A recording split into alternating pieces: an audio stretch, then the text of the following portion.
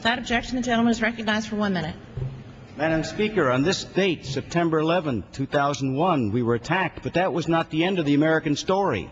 The American story is still unfolding, as it has in my home area in Kimberly, Wisconsin, with the closing of the Kimberly paper mill.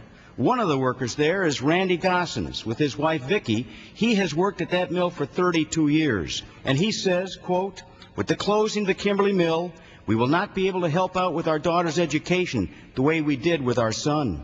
My wife and I are very proud of the fact that our son graduated from college and that we were able to help him financially with his chosen career. With the mill closing and our future income so unsure, we will not be able to do the same with our daughter."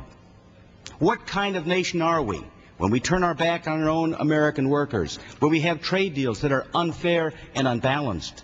On this very special day, we need to look back and think back, but at the same time, we have to take a positive step forward and change the direction of this country and the direction of our trade deals as well. And I yield back my time. He yields back